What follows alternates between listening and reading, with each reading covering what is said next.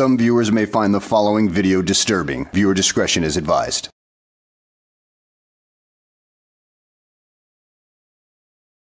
Well, hello and welcome back to the channel. In today's video, we have an update from Klein on the potential location and the upcoming jail time that Glen Cerio is supposed to be serving.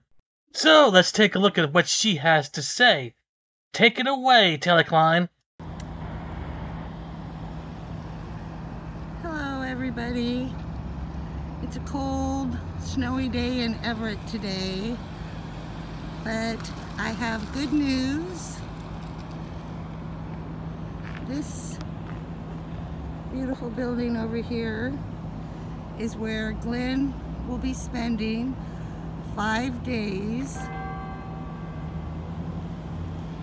Yes, I said 5 days.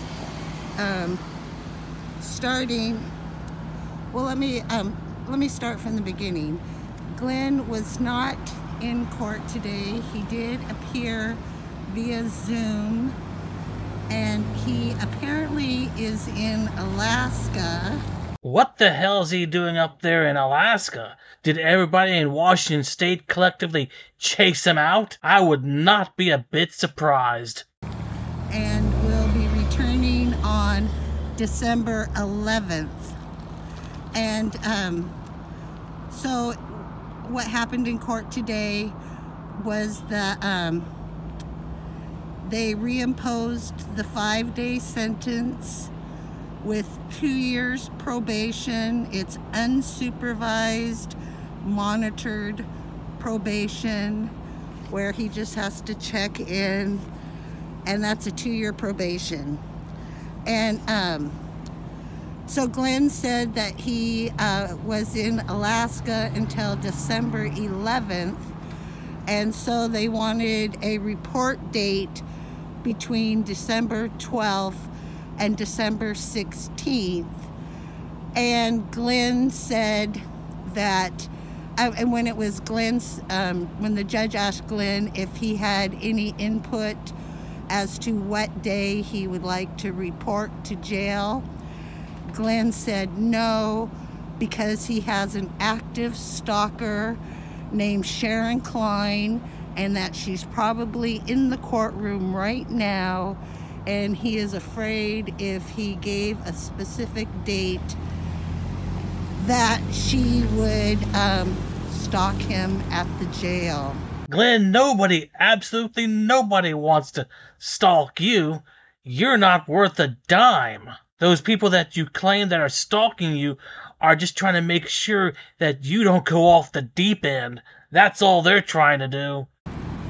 So, Glen has between the dates of December 12th and December 16th to report to the Snohomish County Jail to serve his 5-day sentence, and he is to report no later than December 16th at 3 p.m.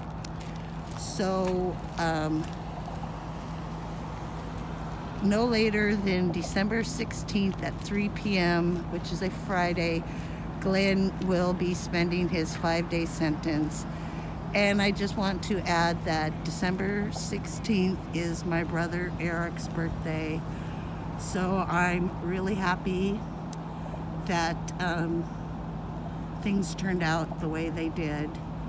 So until we'll get a note. I'm sure everybody will be watching the jail between December 12th and December 16th for when Glen turns himself in. I have no information about whether he has a commissary to be donating for his water and top ramen. Let me see. I think I'm checking my notes here. I think that is everything. Glen is in Alaska, should be returning December 11th to serve his 5-day sentence.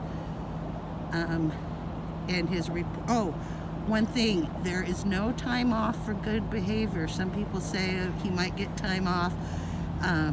In Snohomish County Jail on a sentence under 10 days. There is no time off for good behavior.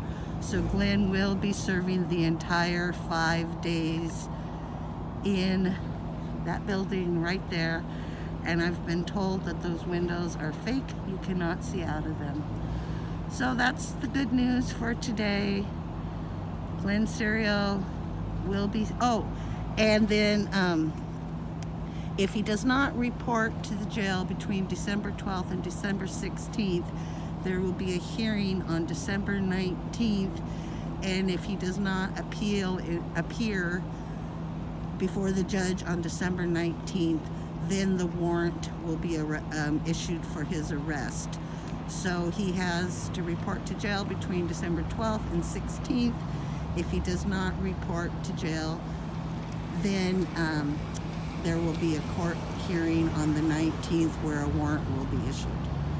So it's all the good news we've been waiting for. Glen Cerio is finally going to serve his sentence for his reckless driving ticket from 2019. Have a great day. Thank you, Telecline, for that update. Too bad it's just 5 days for a reckless driving ticket. It should have been another charge, especially after that one DA screwed up the whole case last year. But it's just a matter of time, Glen, before you get something that gives you a lot of time.